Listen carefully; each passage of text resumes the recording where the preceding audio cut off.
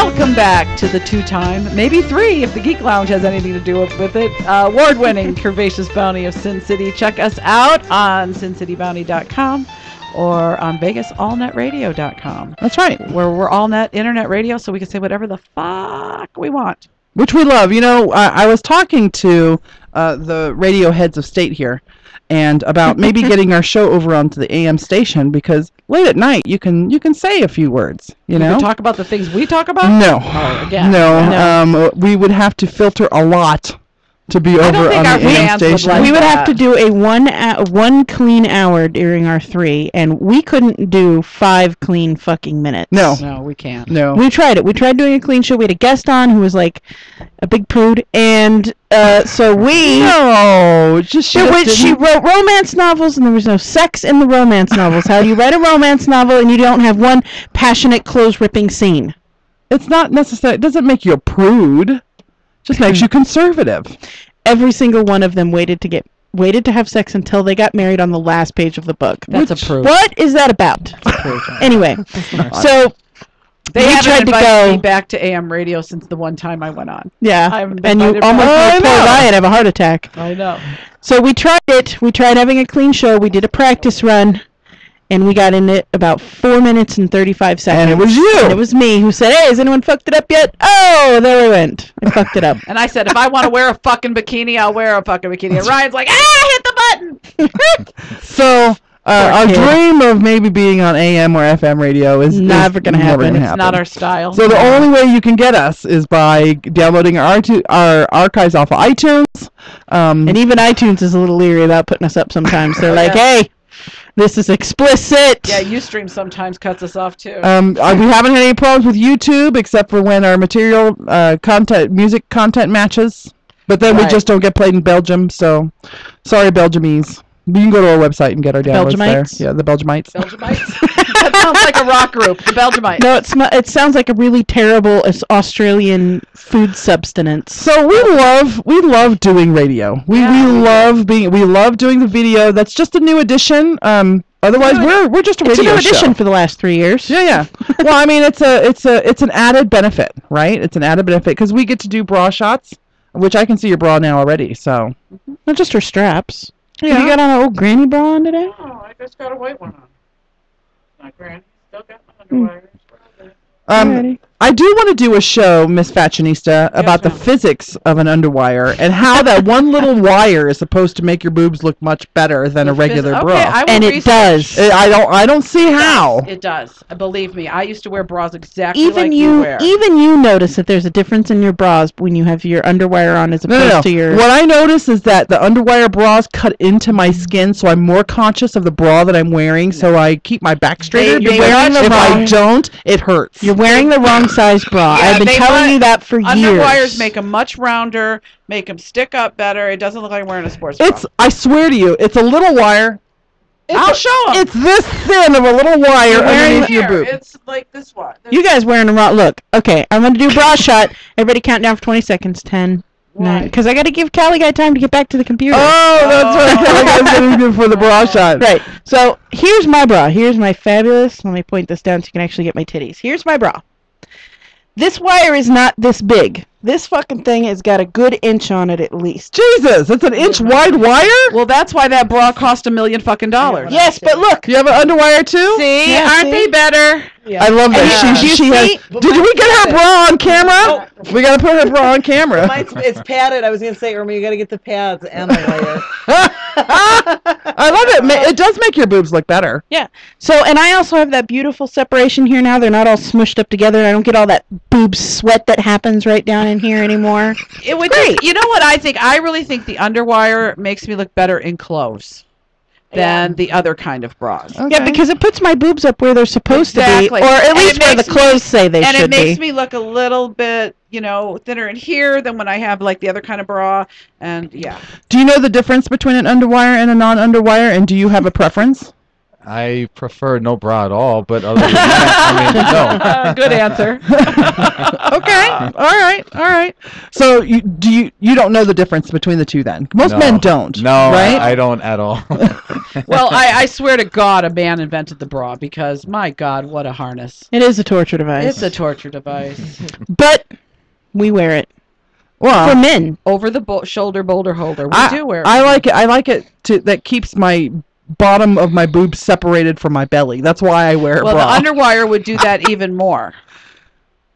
And it does do that. Okay. Your boobs. We will never talk her into an underwire. She has underwires. I have underwire bras. She I hates don't them. like them. In that that's shirt 'cause right she's- there, because that's a little more fitted than some of the other shirts, that shirt you should wear an underwire with. Just because it's more fitted. Mhm. Yeah. It'll give your boobs the structure I would they rather need. wear a corset, I think. If I'm going to wear something that's torturous, I think a corset would make me feel sexier me, and look better. An underwire does not torture you like Heidi a fucking agrees with corset me. will. Well, I'm not talking like the corset from the 1800s where you have to have a second person lacing you up in the back. Although those are fun too. Oh, yeah, yeah.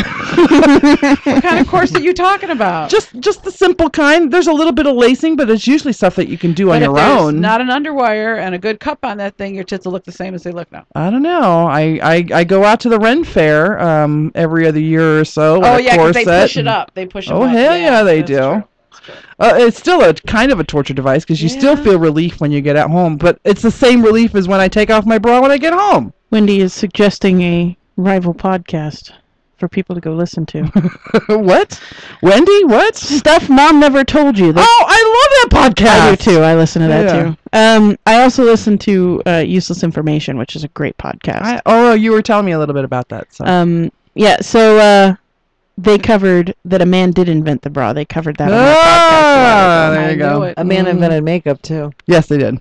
Yes, and they did. high heel shoes. And that high- I do know. Well, that's because men wore high-heeled shoes first. They did. I Men think wore men wore high-heeled makeup shoes. first, too. Didn't Yes, they did. Yeah, because Important women stuff, couldn't yeah. be thespians. Mm-mm. No, men wore makeup. That's why they invented it. Men did not wear bras. That was a strictly torture device. Although a lot of men could wear them now. That's true. No, that's not necessarily a bra, but at the same time, women were wearing corsets, men were wearing corsets too. That's true. Men were wearing corsets. Okay. So, Wow. look, you come and you learn something, and we also say fuck. So we're smart and fucking lewd. I fucking love this show. Tyzone says, am I wrong for asking about adding me to friends with benefits? Well, that's because we mentioned that the video was added. So Wendy said, "So you guys are my friends with benefits?" Yes. Yes, Come to yes, town, we are. Wendy. We We can are. talk about that now. I know, Wendy. If you can steer away from Disneyland. Disneyland for a minute and come to town, we'd love to have you in studio. Oh so. God, yes. Anyway, We I'd got like an to have her email on the this white week then. from our furry friend Moose, who is doing a show. He's playing a show here in Vegas. So he's going to be And in we studio. are going to be bringing him in studio. He is so, hot. Yeah. is he coming in? Do you know anything about furries? Do you know No, I what the was gonna furry ask you what it is. lifestyle Okay, is? the furries. Go ahead. Somebody. You know Okay, better than me so to define because my ex-husband is a furry, I have to explain this. So people like to dress up like some anthropomorphic animals, like it. An animal. yeah, they like to dress up like animals I believe and pretend that they are those animals. I believe Moose is Rabbit. a ocelot lynx. No, he's a tigsalot. Tigsalot. Tigsalot He's a lynx, which is- tiger slash ocelot. ocelot. Yes. My ex is something weird. I don't remember what it was, but anyway. And so they CSI actually dress did up with- about a convention here in town. there's varying degrees of them. Some of them just like, role playing in bed. Some of them have like furry mittens. Some have little ears. Some people go all the fuck out. They do the face paint. They have does anyone here watch Face Off? Yeah. Well, no, I've watched an episode or two. Yeah. So So it's the sci-fi makeup show. yeah, they put on prosthesis to make their faces look more animalistic, and they'll go into this role either at conventions, or they go to furry parties, or for some people it's a lifestyle. They're like that all the time, and they get not just a physical sexual rush from it, but a lot of them get an emotional rush from it too. We met a furry at FanFest last year, BBW FanFest, and she was a cat, and she full cat costume, big Licking bell, her paws, the big, whole big 9 bell yards. around her neck. For breakfast, she had a cup of milk in front of her that she drank out of the milk, and it's a whole subculture of people But that do this. sexually, it's about people who like to dress in fur and have sex Well, with and- other people dressed in and fur. And then like the girl who was the furry also, she says, I'm training my pony. So she also plays the trainee. She has a guy who wants to be a pony, and she trains. Yes, her pony. but pony play is completely separate from furry play. Yeah. It's a completely separate thing. Yeah, because that's what the whole bridle and the bit on the internet. You'll learn a lot. Oh, my favorite though. Wait. We should tell her about what was the one we learned about? Vor. Have you ever heard of vor fetish? It's where you fantasize about someone eating you. Like physically about eating you. Eating. Right, about you being... And not in the sense that we know what eating you means. No, not like that, because whatever. But no, more of like a semi-cannibalistic sort of way. Yeah, like this guy came up to one of the porn stars and says, I just want you to eat me and let me be in your belly. He was jealous of the food going down her throat into her belly. So she actually did a porn film and made little baloney men out of baloney to do the whole, licking it and for this fan that wanted to be in her belly. He was jealous of the food. Wow. I wonder what causes. No, I wonder what causes that. See, I'm with you, Joe. I want to know. Went, wow, this is what I feel like having. I'm the same way. I like to know the brain power behind what some of these fetishes are, where they get to where they get. What kind of parents did this person? Yeah, have? what kind of? But you know what's crazy though is some people have these fetishes and it's just something they came across on a website somewhere, and it's for most of these people it is less about that particular fetish and more about how taboo this fetish is. They want something that they enjoy, that it's taboo is what they really enjoy about it. It's not something that people would like in culture. A friend of mine told me about, she says to me, she was telling me about an injury that occurred in her home, and there's blood all over her wall, and she goes, I know what you're thinking, but it wasn't from sex this time. This time. So she's telling me the rest of the story, and at the end of it I said, I don't know about you. Well, I guess I know about you, but if I'm having sex and there's blood anywhere, I am not having sex anymore. Dexter!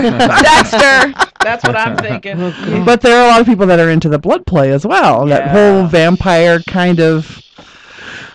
Yeah, not my thing. I don't know. If I see blood, I'm just... I'm absolutely a whips and chains and welts kind of girl. Welts are okay. I have no problem with welts. Bruises are okay. I have no problem with bruises are okay. Because you remember every day. Yeah, when you're like, oh yeah, I remember that. Was so good. Do you guys have any kinks that you want to share? Some that you don't want to share? Some that you don't want to share but share anyway? Any kinks that we have? Yeah, do you, and there, do you role play at all? She's smiling. They role play. Heidi, you do the schoolgirl and teacher thing? Is that what you guys do? I see that. He likes the nurse thing. I still have to pull that one on him. He wants me to be a nurse, I'm sure. I think it's one of his fantasies. I haven't done that yet. Yeah, what were you wearing the other day? Oh, the other day I had my leopard padded bra on and my little leopard panties and my big fur boots. So it was almost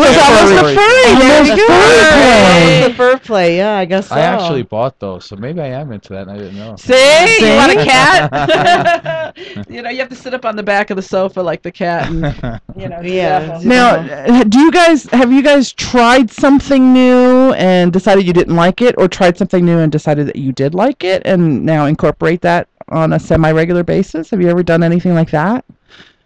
Or do you just have straight sex? Oh, let's see. Actually, I hate to say this, but I'm kind of on the boring side, I try to be really good at the basics. Well, that's all right, too. There's nothing wrong with that. Somebody who's concerned about the bases, Joe. That's good. I've met a few guys you could teach a few lessons to. Yeah, sometimes you get a little overboard with all the flipping and whipping and chaining and all of that stuff. You fall off the bed. Exactly. Yeah, especially if there's such sheets there. Yeah. You're sliding like crazy. So sometimes, regular sex is fine. Go ahead, Joe. I was going to say, what I kind of do like, it reminds me, I don't know why I like this so much, but it reminds me of, I guess when I was a high school football player. I don't mind, group sex is really good, but you got to be with the right person because they kind of think that, okay, that person over there looks good. They kind of get jealous. Oh my God, they're swingers. So that's a difficult thing. No, just group sex, not necessarily group swinging. sex. It doesn't mean that you have to swing. Right, I got you. Oh, in the same room. In a whole I gotcha. 70s kind of thing where everybody's just kind of having sex. Like a that's very cool. I've been in those situations. Ron Jeremy and the Sperminator? Have you seen that one? Who? We've had a couple of orgies in our day and age. No, I Yeah, have not seen that I've Ron been Jeremy. to I'm not a orgies. big fan. You know, as cool as Ron Jeremy is, I'm not a big fan of He's his. nasty. He always looks like he needs a bath to me. He is nasty, but he is so nasty. Ron It's awesome. Jeremy, No, I he's don't know a who he porn is. star. If you've seen him, you'd know him. Oh. He's I a don't know. old-time porn He's like star. camp porn, right? That campy B-movie rated. Brown chicken, I brown know. cow. I Oh, just wish jeez. I'd see a movie of his where he takes a bath. Oh. But I think it's good because that means the average guy thinks they have a chance. I think that's probably You know, why he like, was so if he popular. Yeah, if he was too good looking, if he was too anything. Well, and Yeah. Ron Jeremy will do any kind of porn. Thin girl porn, fat girl porn. One of the first times I seen Ron Jeremy was there used to be a porn girl named Taylor. She was the one that came out first in all of those cards at the Spencer's, you know, where they were making fun of the fat chicks on the cover with the big eyelashes and shadow, and that was Taylor. And Ron Jeremy actually did a porn video with her. And then, you know, he does the gamut. He's Well, getting his dick hard for My everything. first Ron Jeremy film was a spoof flick on the Terminator called The Sperminator. I think I saw that one. I think Is that you where may- there was sex being done on the hood of a car? There's something like that. Okay. Yeah. So anyway, but Ron Jeremy There's is the plenty guy of who those. comes back in time to inseminate. Nuh-uh. Yeah, Oh, that's who he God. plays. That's awful. And he's telling about what a terrible future the future is, because it's this like animated, I don't know what it is, but there's this huge like thriving like body limbs flailing everywhere orgy happening in this flashback scene to the future or whatever. So you guys call it group sex, but isn't that an orgy? Wouldn't that be an orgy? Yeah. Group sex? People aren't switching Okay. though, right? You're pretty much with your partners. Well, there's a hole. Well, I guess I don't know. No, but see, here's the Look up thing. what the official definition is for orgy. What's the official definition of an orgy? But I think it's between the people involved, they make their own There are things rules, for it. right? Yeah. So one of the good things is, I think for women anyway, I could even say from my point of view, if I know that there's some guy with a girl, I'm going to be better. So I'm listening to see if my girl is making more sounds, and I'm trying to see when he's finished, so I can continue at least twice as long, you know. So it's a competition. It becomes a very goddamn competition. Competition. Everything's a goddamn Manly competition, thing, right? yeah. Well, it is. So- You get a bunch of guys. Yeah, that's what it is. Here's the thing that I worry about when it comes to group sex, because there are a lot of things in life that if you commit to it, you go there, and even if there's an element that you don't like, you're kind of stuck there, You're right? stuck, yeah. So if you agree to go to a group sex party or something like that, and you're in the situation, your clothes are off, you're ready to go, and in walks the boyfriend of some hot girl, and he's a creepy guy kind of guy. Are you kind of still stuck there? I mean, No, really? Then you stay with No. your partner, and you don't go near that partner. No, you have when you go in, you make the rules, and that's what you stick to. Yeah, you and your partner And- decide what's okay. Yeah, and if somebody wants Didn't to, that happen a few weeks ago? if somebody wants to, somebody wants to cut in on that, it's basically no. I don't think so. You just I mean, change- you know what? There is a little bit of respect level there. People Uh-huh. think they walk in these things, and people are just a free for all, and that they're touching and grabbing. It doesn't matter if you say no, it's no. So you don't, and you have to be with a partner that you trust. That when you make the rules going in there, that the rules are going the to rules stick. are going to stick. Right. Right. There's no malleable rules. It's Right. rules are rules. Can you reintroduce our guests? We have Heidi and Joe from Grief to Relief show. What is the show about? Yeah, what I was is gonna say, let's what talk is the about the show. tagline for your show? Well, it's a grief to relief show. Basically what it is about people overcoming adversity. We all go through bad things, and it's a matter of making those bad things an actual good thing in your life. So the name of the show comes from a title of a book that you wrote Yeah. called From Grief to Relief, and the Right. adversity that you discuss in that book is? Oh, am I allowed to talk about it on this show? Oh, Yeah, absolutely. I don't want to bring everybody down. But no, it's good. It's happened before. okay. We talk about serious things sometimes. All the Joe. time, Yeah, yeah. that sound you hear is For your about ratings 5 dropping, minutes right? every. No, no. not at all. Well, what I did was I started doing some of my own writing when my wife had died. And then I had 2 stepchildren, so of course I lost those 2 kids because they went to go with their supposed sperm donor father.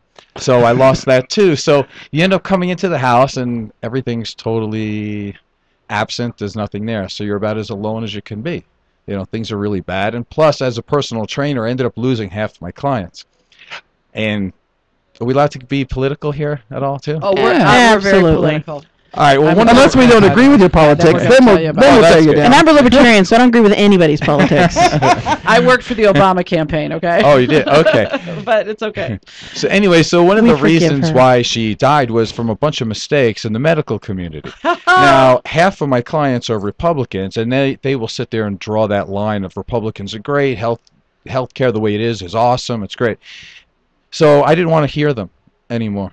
So I basically dumped half of my clientele because they were just putting it on me like, you know, it's not that problem. In other words, a bunch of years ago, too, I wrote this article about medical malpractice and how if you are not allowed to sue a doctor who makes mistakes, you're basically giving them a license to kill. Yeah. Just so happened they killed my wife at that time, and I can't sue, and I could not sue because of the laws that Republicans want to put in place. So I didn't want to hear them bad-mouthing me and my views because I was the one who paid for it, big. And so I basically dumped them to start new. And so that's kind of what the book is about, is that you can start new. Everything in my life now is totally brand new. I've got new friends. I have a girlfriend. I've got a whole new life, and it's great. I've got the book. I've got a radio show, and things are 100% better. So I try to tell people, you know, how to do that. So when we come back from this next break, we'll do our full-on interview with these guys. Now, Joe is also Mr. Nevada. He was a Mr. Nevada bodybuilder competitor. Twice, right, Joe? 2006 and 2010. And, Awesome. And Heidi is a competition bodybuilder as well. And in fact, you're in training right now, aren't you? Yes, I am. Yeah. For what are you in training for? The Nevada Classic is in November 2nd. So she's look at her arms. I know. You think about Michelle Obama's arms and how great those look. No, these are guns right here. These are guns. Now, do you got to get all tanned up? Mm-hmm. Yeah, we'll talk about Do you that. spray tan or do you? You know, I've done the tan? spray tanning, but one of my friends was out a couple months ago, and she does her own tanning herself. She showed me how to do it, so I'm considering doing my own this time to save time and probably some money. But the time thing is the big thing because you're driving all over town getting spray tan. So. Okay, well, we're going to be right back with Joe and Heidi, and I can't wait. This is another great guest we got, so don't go away. Sin City Bounty will be right back.